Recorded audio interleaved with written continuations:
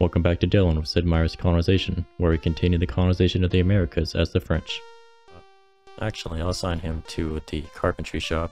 We don't have enough cotton on hand to make it worthwhile to have him work for a turn at the shop. The Iroquois looking a little bit angry right here. Not very happy indeed. They're pleased to see the prosperity of our neighbors the French, but they're concerned that we're beginning to overuse the lands near their settlements. Yeah, there's something else coming for you, my friend. Let's go ahead and take these colonists back to the New World. And a commentator actually informed me of something pretty important. We got a carpenter trained up here. Awesome. Let's move him from Town Hall to Lumber Mill, and we'll continue training up more statesmen in Ironhold. So apparently there's something I didn't notice. In their orders, you can activate the unit. You can also wait for next unit. So spacebar gives them no orders that ends their turn. You hit W for wait. That makes the unit wait temporarily, and then you come back to it later on during the turn in the sequence of units. So I'll probably be using a wait more often. It is still unfortunate that I can't hit spacebar and be like, okay, I don't want to do anything with this unit, and then wake it up later on if I change my mind. So the underlying issue of I don't want to do something with this unit, and then I change my mind isn't fixed. So I'll probably just use wait for next unit, and I'll do that until I get to the end of the turn, and then I'll be like, okay, I definitely don't want to do anything else. And then I'll actually give the unit no orders. Actually, in Ironhold, I want to put the free colonists into the town hall, and then I don't want to use this carpenter to teach anymore, so I'll assign him to the lumber mill temporarily. Might want to move him elsewhere. I'll have to think about that. We'll move a elder statesman that was waiting outside Proxima up to Gunny to get them a higher bell income. I think I'm going to alter my setup in Safe Harbor. I can pull the fur trader out, fur trapper I mean, as a colonist, put in the farmer to produce a bunch of food off of the game tile, and we'll send the fur trapper elsewhere to build a new colony. Probably set up a lumberjack in Lumberton as well as a fur trapper here pretty soon. Lumberton will also need a farmer, that's true. We'll probably send this teacher farmer to build Lumberton. One of these carpenters I'm going to actually send from Ironhold over to Proxima, because Proxima will be a pretty heavy industry area in terms of getting the shipyard and ships built, as well as once we have Adam Smith, we'll be building the tobacco factory and the weaving factory.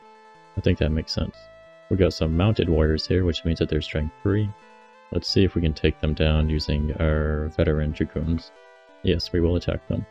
So we do have the 50% bonus over them. That means that we have decent odds, like maybe 66% chance of success. And we got them, fantastic. Any more English dragoons to turn into members of our colony, we'll definitely bring them down. Robert here needs to come back because he has a bunch of cargo to bring us. We continue to get plenty of extra colonists from France, so we are growing quite rapidly. With the education of a proper carpenter in Proxima, I need to think what exactly I would like to do with the carpenters I have in Proxima, whether or not I need to spread them out or what exactly. I think I want to keep 3 in Proxima, because we'll be making a lot of things here, so I'll probably keep these 3 carpenters just exactly where they're at. It's about time we started to get proper production on the prime tobacco and the prime cotton, so I need to move this farmer over. It's going to cost us a little bit of food per turn, but I think that is worth it. Unfortunately, I don't have anybody that's actually trained to properly make use of those tiles. However, using those tiles at all is going to significantly increase our ability to make cloth and cigars.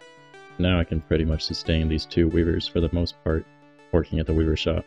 There's no particularly good way to assault this native village because all the tiles surrounding it are forested. We're just going to have to hope that we burn it down in one attack of the whole army, basically. Not one attack, obviously, it's going to take quite a few, but we'll get it done. So we're going to send in the non-veterans. Since we have 6 dragoons, we should be able to take them down completely. They actually have some mounted braves here. Interesting. It's going to be a little bit harder to defeat them, but they still have no rifles, which means they have a hidden minus 50% negative. We hardened a veteran, and we took out the mounted warrior. Well, mounted brave. Send in another one. Yeah, they're still mounted. So I think this whole village has just been upgraded.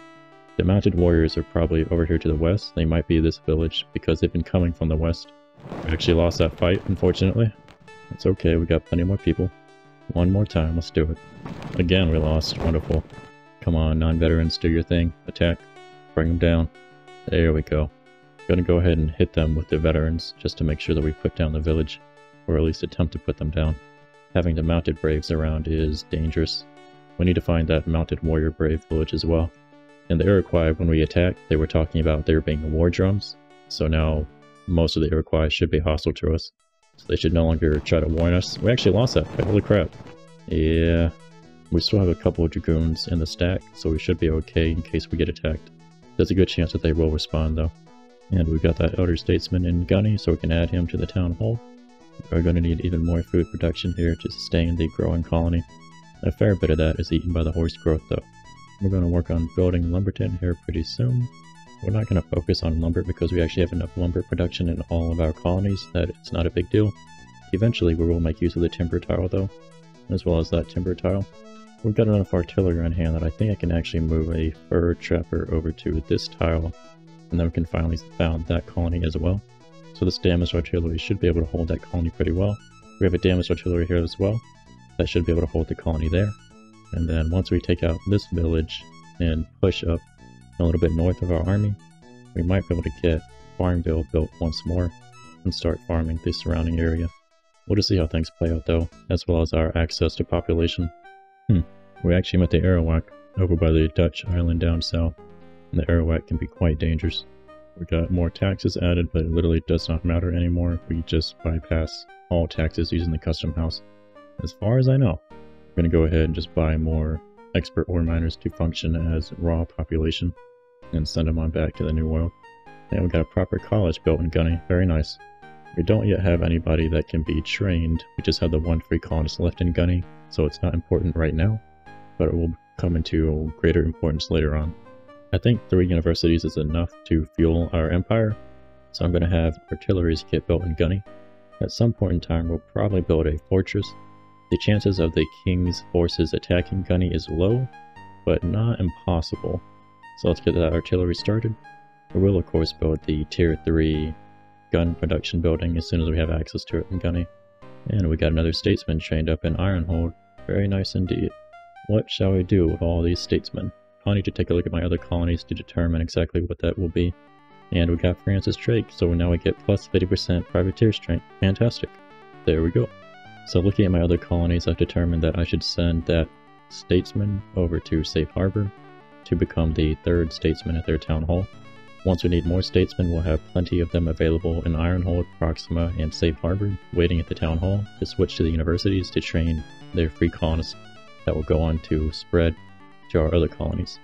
This free colonist that was just born, we're going to have him go over to the prime tobacco tile and work that so that we can supply our cigar industry a lot better, making 11 tobacco per turn. Very nice.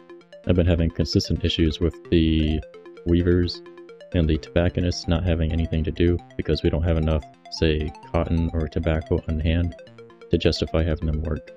So I've been doing things like moving them, not the farmers, moving the weavers into like the church temporarily, unless I can get enough cotton or tobacco to have them do some actual labor. We have semi-decent odds with the soldier, so I think I'm going to take that fight against the Iroquois village. And now we're on a pretty even keel. They do have that hidden minus 50% though still. Yeah, there we go, we got him. Let's have one more attempt with a basic soldier to give him veterancy, hopefully. Come on, man, you can pull it off. There we go, good deal. We took care of both the natives over here as well as the village at the same time. And we got 700 gold worth of treasure. I'm gonna have to bring back the army to re-equip my soldiers to become dragoons, and then I'll have to consider what to do with them after that. My ore production is actually basically meeting the needs of my tool industry, so expanding ore production isn't hugely important at the moment, but we do always need more. We can finally rebuild Lumberton, so we're going to rebuild Lumberton for like what, the 3rd, 4th time now? And we'll of course leave the fur trapper to do his thing trapping furs. We're going to need to develop the colony square, move in some food producers, and then build Lumberton to hire, as well as move in a lumberjack and at least 1 carpenter. This fur trapper, we're actually going to move him northeast towards the tile just east of this deer, as well as the damaged artillery that should be okay to move up there. I don't think there's going to be any natives in the area. For our next founding father, let's think about what we'd like to pick.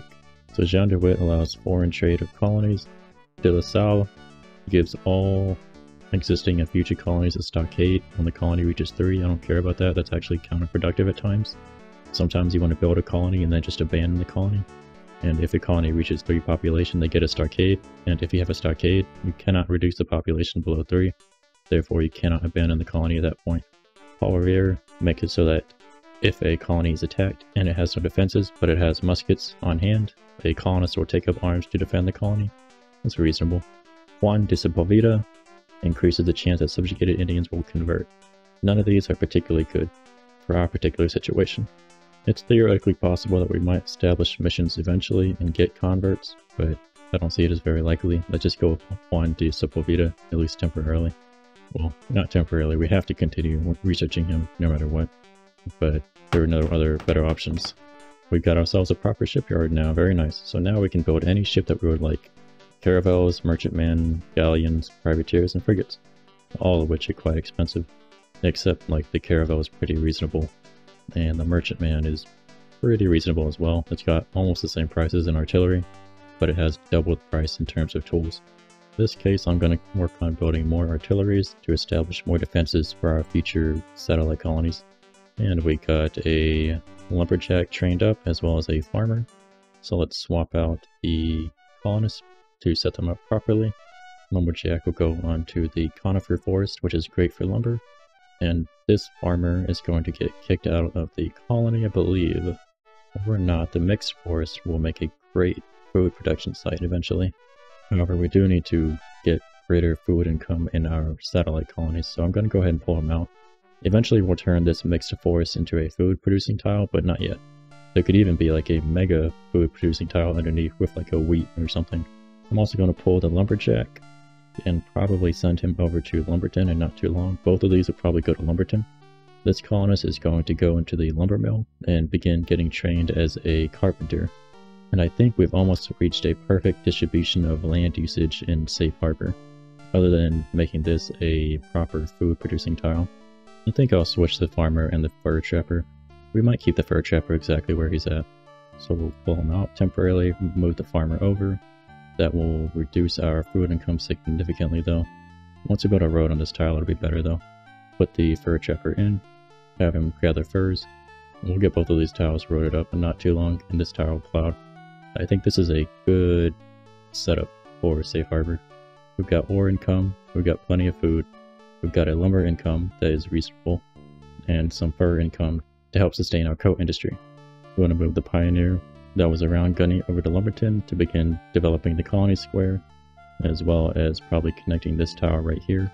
We've also got a pioneer with a full 100 tools prepared in Ironhold. Him I think we're going to send up to this tower right here to develop a road connecting from the river to the colony, and then develop the colony square as well as the surrounding towers. There's a Iroquois mounted brave right there. We need to take him down if possible, so let's attack him. We got him, very good. The Iroquois are probably going to send raiding parties to us pretty much constantly at this point, which is entirely understandable. But again, they kind of started it, so I did nothing wrong. And our privateer is going to start sailing northeast and looking for some more victims. With that plus 50% strength for privateers, we're going to be a lot more capable at taking down potentially even a frigate. We got some more people from Europe to turn into fresh free colonists to train however we wish. We'll have to think about what we want to do with them. We're actually now producing more ore than we use, so I'm going to have these colonists get trained up to become... well, I can't move them this turn. I'll move them on the next turn over to Ironhold, and I'll start having the master blacksmiths train them to be blacksmiths. That way we can use up all the ore that we bring in every turn if possible. I could attack this English frigate sitting outside of Proxima, but it's not causing us any trouble at the moment, and it doesn't have any cargo on board, so there's no sense in attacking it and potentially damaging my frigate. Got ourselves another artillery built in Ironhold. Let's see. No, we can't yet make a wagon train. Although I think I can found another colony, and I might be able to make another one here in a second. So we'll leave that alone, then we'll come back to it. And we'll build a colony right on this square. We'll call it... let's call it Lake Erie. All of these satellite colonies will just be producing raw goods. We'll ship them into the primary colonies to actually manufacture them. And we got the treasure back, but they're going to take about half of it, so we might get maybe 350 gold. Yeah, 371. Not much, but it's something. There is a enemy English Dragoon here. I'm going to move a veteran soldier onto this forest tile. See if I can force him to move onto the open terrain, so I have a better chance of bringing him down on the next turn. And in fact, I'll move down slightly further to make sure that he can't move onto defensive terrain. So his only option now, if he wants to stand around us, is to stand on this open plains tile, at which point we'll shoot him in the face. With the construction of Lake Erie, I'm going to move the 3 veteran Dragoons that are hanging out in Safe Harbor up to Lake Erie to be prepared for any English Dragoons that might want to screw around. And we got our first farmer ready to get set up in Lumberton, so we're going to set him up immediately. He's not going to make much food right away, but that's okay. We will develop the surrounding land. And that gives us enough food on hand to support the lumberjack working the timber tile. So we'll set him up immediately as well, making a bunch of lumber. Like I said, I'm going to move the free colonists that just arrived over to Ironhold. I'm going to train them as blacksmiths. Alright, we've got them set up properly. That will temporarily reduce our tool production, but that's okay. And the artillery that we just built, I'm going to move that over to Safe Harbor to fortify there. I don't really need defensive artillery in my back. It'd be better to just station them in the front, but I don't think it makes much of a difference. Pretty soon we'll have plenty of artilleries anyway. And of course we've got more people to train up. We got to think about what we want to do with them. We need more carpenters, so I'm going to have one of them get trained as a carpenter. It's another new day of recording for me here actually. And I'm recording this the day before the episode is going out, but I'll have it on time for you guys. Right now it's actually 8:52 p.m. and my wife's asleep in the other room, so gotta be very careful not to wake her up. We need some more lumberjacks. We're actually running at negative 26 lumber per turn, so I need to pull out a lumberjack into the university, put in a free colonist to work as a temporary lumberjack so that we can fix our lumber supplies. We actually have a few too many carpenters in comparison to our timber.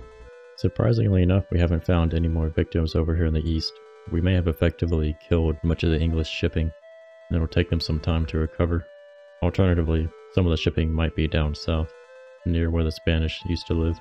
Despite us burning down like 4 Iroquois villages, they're still warning us about overusing the lands near their settlements.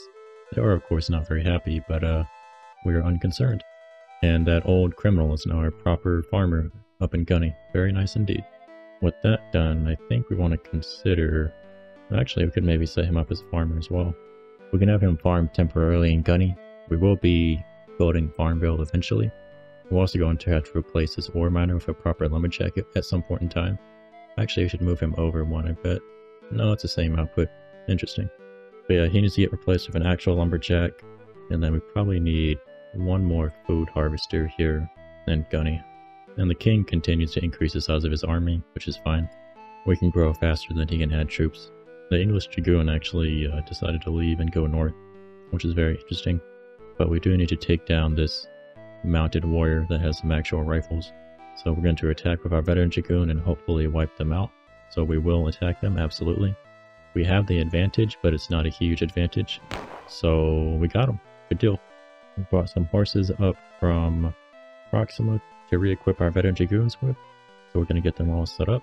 So at this particular moment, we're running with 12 veteran Dragoons.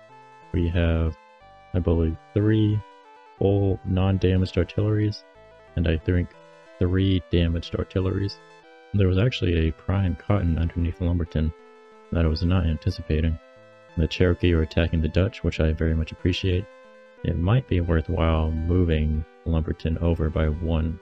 We got 1 de Sepulveda, and he increases the chance that subjugate Indians will convert. So we would want to establish a mission in a village that we're about to attack, and then attack the mission, and then we might get some converted natives from that mission. We did get a university built in Safe Harbor, and we also trained up a proper carpenter, so I'm going to pull the carpenter out of the university, put him into the lumber mill, and I'm going to switch over to first a wagon train. Yeah, I need better logistics now that I'm starting to get more colonies. Currently we're producing 6 cotton from this tile. I don't think that goes up when we get... Well, it might also increase, so we're making 6 food on Proxima's tile. We would make 4 food in Lumberton. So I think when we get up to 100% revolutionary support, we'd have the same amount of income But this free colonist produces 11 cotton, so it would be 9 cotton without the revolutionary support. If we plow this tile, this becomes 7 cotton.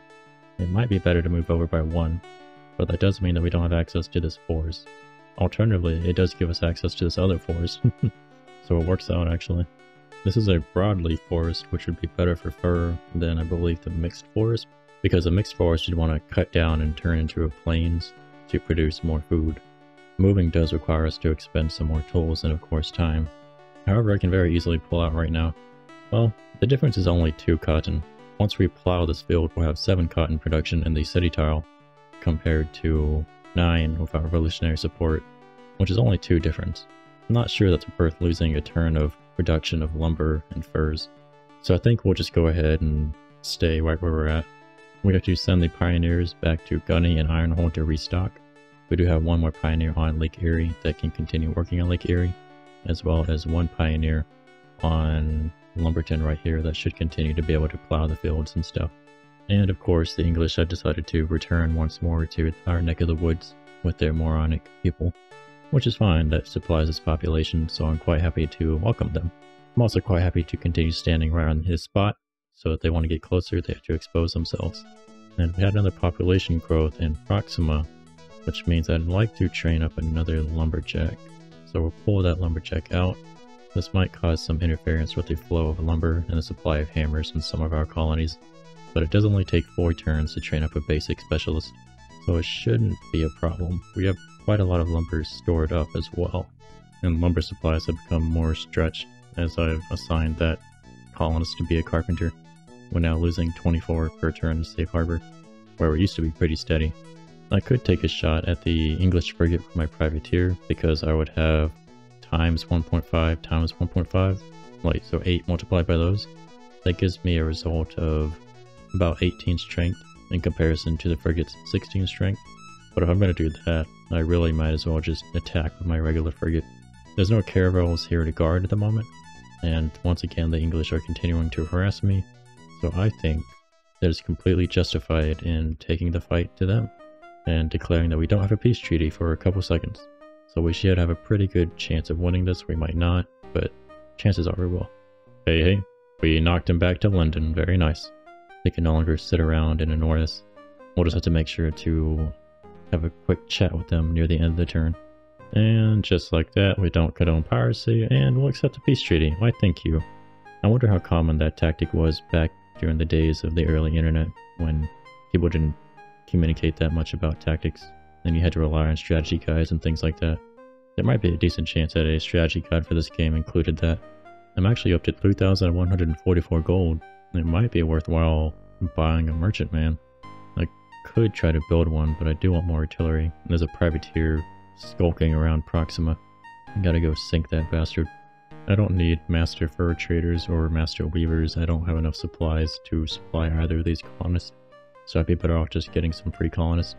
Recruiting more for immigration pool is up to 760 gold, which doesn't make sense, so we're going to go ahead and just do some more ore miners.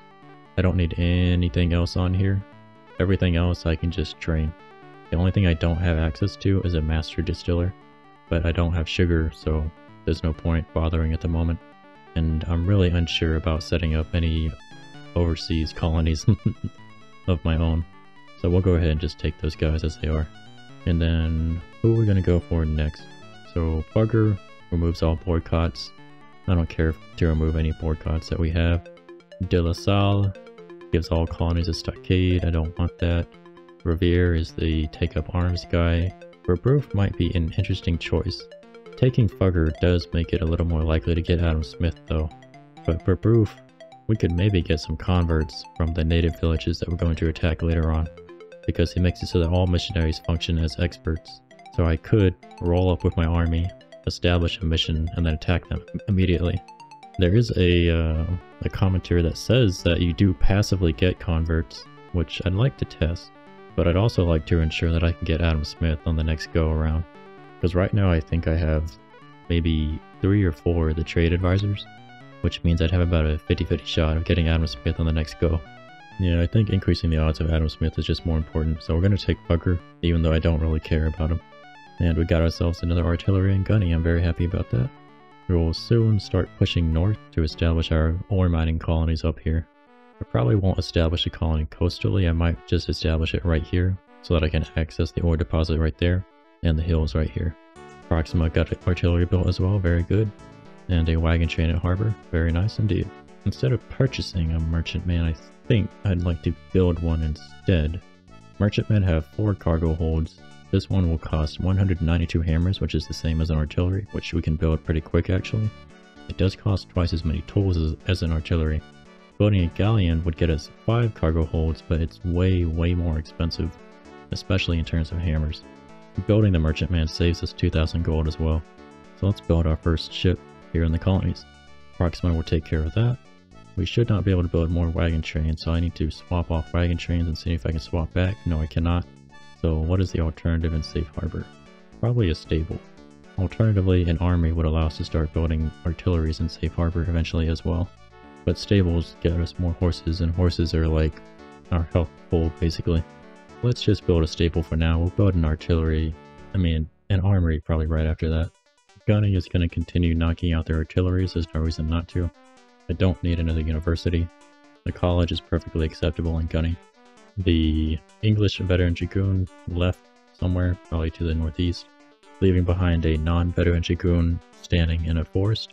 We have pretty good odds against that, so I'm going to take those odds and go have a little chat with him. We don't have a treaty, I don't know what you're talking about. There's a veteran underneath him that I didn't see. Interesting. But we did rout him anyway, very good.